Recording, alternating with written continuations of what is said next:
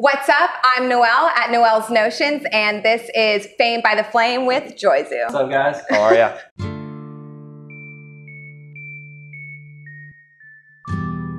Carson and Quindon, how did you guys come together as this duo that puts out electronic music? It's been a long time in the works. We've been doing music together for basically forever, but we started Joyzu like a little bit over a year ago. And so, yeah, but before that, you know, we had some different names and stuff like that. So we've always been doing stuff together. Yeah, so it was love at first sight then? Basically. We were best friends, met in 6th grade. I made fun of his shoes. He was wearing Pumas when they weren't cool. And then we started throwing parties in high school, and we were DJing all throughout our little suburban town. And now we're playing some of the biggest nightclubs all over. Yeah. So you guys are Sacramento born and raised. Yep. And you guys have performances coming up in Chico, SF. What are some other spots you guys have? Chicago. Going to Chicago. A lot of other stuff. San Francisco. All over California in the works. Some that we can't announce yet. Some that, you know, is just still like in the plans, but we're just trying to get worldwide, really. It started here, and we're trying to branch out everywhere. So Cool. And now I heard that you guys have a little bit of story about something that happened in Mexico with our own party god, Tony. Tony, come here. Come on, Tony. You gotta get. I can't fit in the shot. You can. He can fit in. We'll scooch. Yeah. You got to be here for story time with Tony. How we met Tony was just through mutual friends. I'm just gonna get in this. I think everybody knows Tony. This guy's like an icon of Sacramento these days. Man. He's probably bigger than us here. We met him through getting booked in Sacramento. We got booked in Mexico. We were playing with Zed's dad in Little Yachty, Spring Break, Mexico, where all the college kids goes to get too drunk for their own good. Same with us. Tony doesn't drink that much, but he drank. Yeah. Boy, did he drink. It was like, that was like a 2-year break. And then Robbie hit me and he was like, yo, I'm going to go take photos. I was like, for sure. Like, you always do that. And he's like, no, I'm going to Mexico. You guys want to go? I was like, yeah, my shit just cleared up. Like, let's go. You know, so we had a penthouse suite in Mexico. They hooked us up. Which is not that big of a thing. No. So small. Every day. Penthouse is on the regular, right? No, well, we've never experienced that until then, too. And then we got to play in front of 3,000 crazy college kids. And yeah, spring break, right? Yeah, spring break. Yeah. And we'll be back there next year. Best times you never remember, right? Yeah, it was probably the most wild. That was the craziest story. Tony, I don't remember. I definitely remember parts of it. It was like a gray out, like one of those things. I'm like, okay. Yeah, like when you start talking about it, you remember it. But then when you're trying to remember the details, they're not. It was his first time partying with Joyzu. That's why. Oh, yeah. You can't hang. I won't do it again. He was first time and the last, right? All right, get out of the picture. Well, except we will all be partying together on Hoff Day. 9/16, you guys. How do you do that with your hands? 2 weeks from now on Saturday, you better be there. We all have a wristband, so look down. If you don't have yours, you better go online and get it. So your music, you guys, I really love your flow. It's very like melodic and a lot of, you know, like you have a lot of female features on there. How do you guys kind of pick who you want to feature with your music? Right now, it's kind of like whoever we can, like, I guess, get with. I mean, we don't have like requirements really. Like, if you're like a good singer and you're like on the rise, we really enjoy working with people who are like on the same level as us and they're trying to grow and like get in front of new people. And like, you know, that's like the perfect singer we can find, someone who's got talent and they're like on our level. That can write as well too. Well, we've also had like our hit or miss with like not so great that like hit us up like on the daily, like let us sing on a song, and we're like have to be Simon Cowell from American Idol, and we're like, no, this is not good. But that's music. I mean, we're gonna put stuff out that we love and that we think will do well. And luckily, the few vocalist artists that we work with and the ones that we're working with now are just awesome, very talented people. Yeah. So cool. Well, so for all you top-notch vocalists out there, hit them up. Slide in the DMs. We need them. And the best way to connect with you guys is on Spotify and Twitter, right? Yeah, Spotify is like our main like music outreach. If you want to look us up, just Joyzu. And then like if you want to actually like talk to us, which we're very vocal and always wanting to reply to people, is like Twitter, Facebook, all that good stuff. Well, and that's awesome because, you know, you guys are building community, you're tapping into those fans and letting them know that like, just like they're showing love for you, you're giving it back to them. Exactly. Speaking of collaborations, I know you guys have a lot of new stuff in the works that you guys are coming out with. You want to give us a little bit of a sneak peek on that? Yeah. I think we might be coming out with a remix on Monday. We're still, it'll be like kind of a surprise. I mean, by the time this probably comes out, it'll already be out. All right. Well, so first on Fame by the Flame.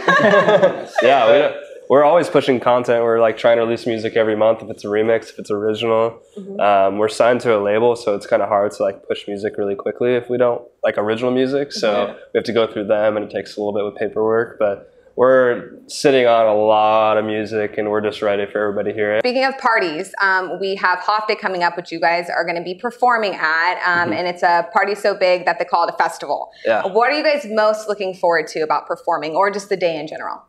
I'm looking forward to like such the different genre of like music there. Like I think it's really hip hop and rap oriented, and we're an electronic group, but we love hip hop and rap, and like we're definitely going to incorporate a lot more of that into our set because like that's basically the music we grew up on, like, and that we're really into. That is completely different than from our style. But if you ever see our show, we incorporate a lot of hip hop and rap. But I think Hoff Day is a spot where we can really like push that more. And I mean, we've been, and also like Hippie Sabotage. We're stoked about that. Yeah, shout out Hippie.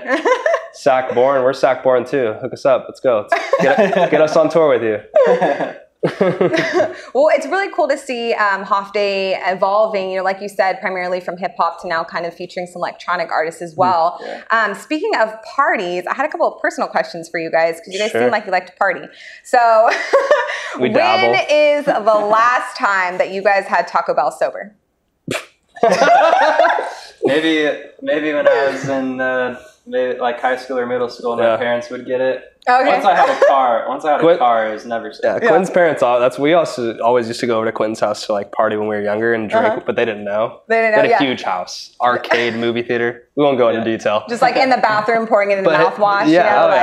We used to like take a string and throw it off the second story and pull up the Smirnoff bottle. Yeah, like a bottle, a handle of Smirnoff. We were like 16, but his mom would always have Taco Bell. She'd be like, "What do you guys want?" We'd like Taco Bell, like the Taco family pack, right? Just feed us. It's probably the last time, but we probably weren't sober, so I can't answer that question. I don't know. Never had Taco Bell sober, I guess. I'm not sober right now. Well, shout out to Taco Bell for saving lives. So, since you guys said that you can handle and kick back that liquor, what is your favorite poison? Don't watch this, Mom. Tito's vodka. Bleep this out. Tito's vodka, and if we're going liquor, and for me, probably Tito's is a liquor. That's what I said. Okay, Tito's if we're going with liquor, or Lagunitas probably for beer. Yeah, okay. Okay. Have you ever done a mixture? We on our like whenever we play shows, we get like Grey Goose Red Bull or vodka Red Bull, whatever they have, and I mean we don't like to necessarily drink at our shows like heavily. Like we usually have like maybe a drink before. Okay.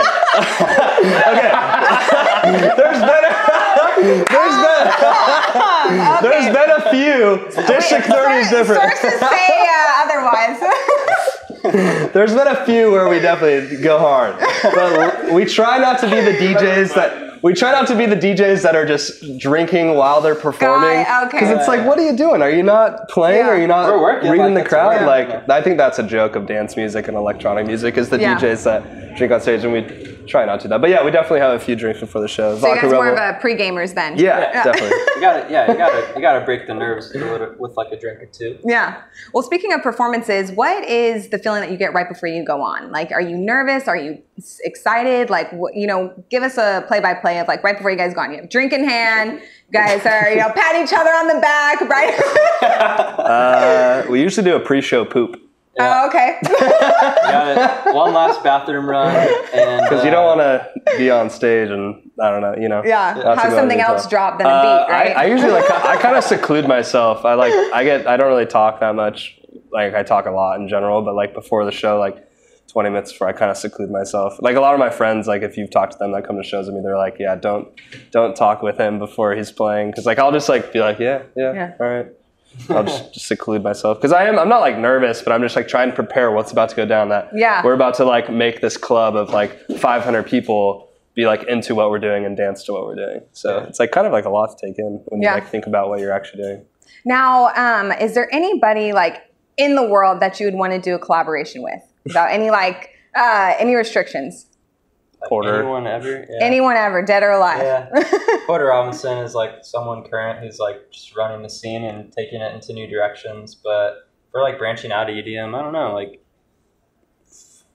I'd love to meet Michael Jackson. He's That'd dead. be tight. I know. I just had his past birthday. Yeah. Chance the Rapper would be sweet. Like someone just like completely in like hip hop scene that we could like totally like challenge our sound and our music, like to work with like a big like rapper or like something like that. Well, shout out Chance and Porter. Hope you're watching this because these guys are great. You guys should clap. Collab, bro. All right. Well, before I let you guys go, I just had one final question. Sure. What is your best party memory besides the dirty that happened down in Mexico? Probably Snow Globe. We when we first started Joyzu, like we were at Snow Globe when we like started the name, and they were like, what is your goal here? One of our friends asked like what our goal was to play Snow Globe. And a year later we did, and we had a cabin full of like 30 of our best friends. Oh, cool. And we just, it was a lot of work for us. We were like doing a lot of interviews like this, but like when we got back, like it was all of our good friends coming to support us. And like we were just partying all night and for like 3 days straight. And then at our show, we had like over 1,000 people show up to like right as the doors opened to see us play. Like our biggest festival debut. So it was like really like surreal to like it was a lot one of our dreams come reality. Yeah, well. And after our set, we were still there for both days because we only played one day. So we just like, we were there just at the festival for the next 2 days. You know, Deza closed out New Year's, and like that was amazing. So That's the perk of being a musician, then, huh? Getting to play and work hard at the same time. It was. We were party hard wise. Was that the real question you wanted? How hard do you guys party? That's the real question I'm asking you. Oh God. I've definitely Mexico is like up there on like us and like Joyzu wise party hard. I mean Santa Barbara, like any fraternity that we play a lot of fraternities like San Diego State, Cal Poly. Like Cal Poly's crazy. They always we played there every time the cops came and just popped way too many champagne bottles and way too many underage girls probably drinking and guys. I mean, I should just say that. Chico was crazy. We were just in Chico. They're nuts. I drank way too Burnett's vodka, which tastes like Windex. Well, college life, every show we play is a party if we want it to be. And then most of the time we do because we're young and we like to have fun. Yeah, well, I know myself and all the fans included, we're excited that you're popping bottles and putting out new tracks. And we're looking forward to seeing all the stuff that comes, as well as you guys performing at Hoff Day. So, show up. Yeah, 9/16, you guys. Be there. Well, again, Carson Quinn, thank you so much for being on Fame by the Flame. Until next time, this is Noelle at Noelle's Notions with Fame by the Flame and Joyzu. Thank you. Bye.